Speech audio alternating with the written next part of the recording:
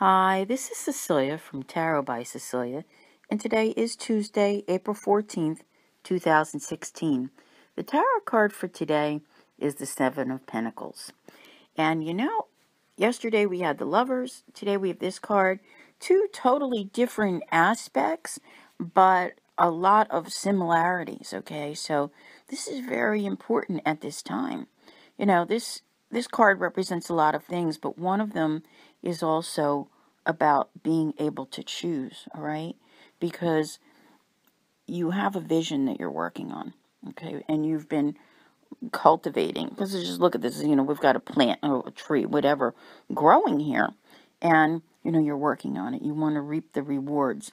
So it doesn't appear to be quite time to pick those rewards, but look at that cat looking that over and seeing how close it is to being ripe enough to pick. All right. So this is one of those things where you often need to persevere and just keep working at what you're doing and know that your reward is coming. All right. It's like an investment for the long term when you think about it. But really, it is a very, very good card because eventually you're going to be able to pick and choose from what you have created there. That growth is not just, something that you're growing. It's your personal growth as well. And what you're doing to better yourself. Some of you are out there learning new things. Some of you have gone back to school. Some of you are looking for new jobs. So much is going on. But there is no being idle here. You're not sitting around waiting for this growth to happen on its own. Because what happens with a plant when it doesn't receive nourishment, sunlight, water, food? You know what I'm saying? So your life is the same thing. You have to work at it. You have to cultivate it. And you need sunshine. And, it's all so important just to hang in there. And that, if I say hang in there, I'll probably have a bunch of people upset because I don't mean it that way. Because when you look at this is so close to being able to pick and choose. Keep that in mind.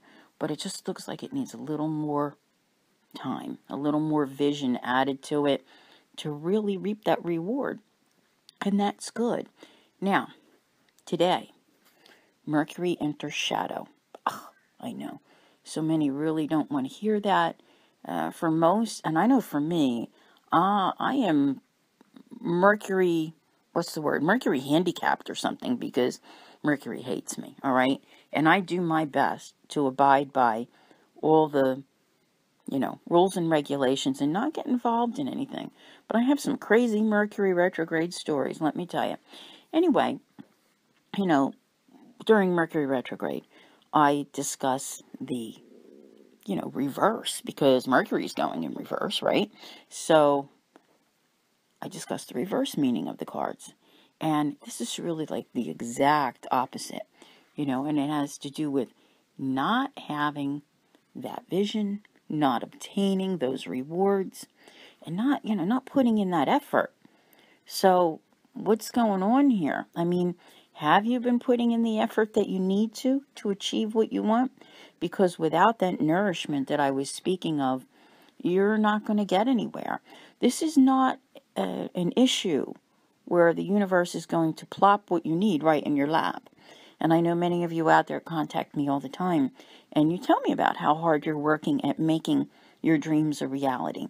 So you do nurture and whatever. But I know there are some out there who are just saying, okay, I want. And it doesn't work that way. It never works that way. I can't imagine it being that way in real life. So in order to reap the rewards, one must put in the effort. And that's what this is about. So if you're not putting in the effort, you're going to find that these coming weeks, with all the heavy-duty retrograde period through the end of June, that you're going to be like just floundering around. And you can't let that happen. You really do have to have a vision, and you have to work at it. Okay, that's the only way that you're going to succeed and make any progress, because that reward is coming. And it's coming around July. Keep that in mind, all right, where you're going to start to see that things are progressing toward the future. So, anyway, with that being said, I want to thank you all for listening, and I'll see you here tomorrow. And as always, have a great day.